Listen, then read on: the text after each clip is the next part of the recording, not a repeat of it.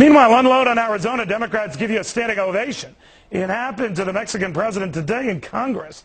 But my next guest is a Democrat who's not standing for it at all. He is pushing a bill in Rhode Island that pretty much mirrors what Arizona is doing. Peter Palumbo is a state representative there. Representative, what are you trying to do?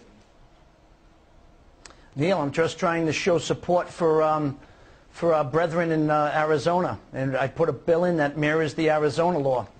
I put an act in 2008, which was the Taxpayer and Citizens Protection Act, which was the same bill that Arizona put in back then.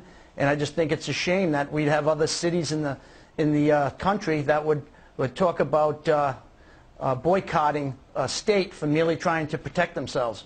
So when you're addressing, of course, in Arizona, Representative, what they've been talking about probably and largely the illegal immigrants are Hispanic most of the time. In Rhode Island, what's the issue? We have you know, you don't need to be a border community to border state to have problems with illegals.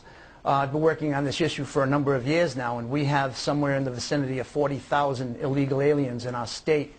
The effect of that is somewhere between 150 million to 350 million in taxpayer dollars each year that we're spending on illegal aliens. That's either so let me ask you, Representative, I understand, sir. So when the president of Mexico tells and gets a standing ovation for this, that he's doing everything he can to address this, you don't seem to be buying it.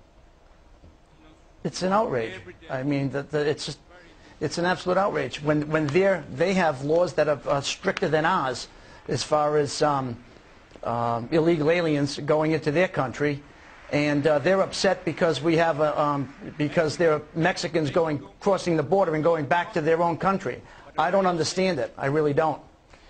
What kind of support? What kind of support are you getting, Representative, for this? Well, it's difficult. I have a lot of progressives in Rhode Island, but I have at least a dozen co-sponsors to this bill, and I'm hoping that with the media coverage that we've been getting, and by the way, thank God for Fox News, because you see a lot of the other stations who are putting the minority comments on this bill, and you know that there's a large majority of people in support of this and what they're doing in Arizona. Well, we have the bill there for everyone to read, Representative. Thank you very much, and we have the numbers for everyone.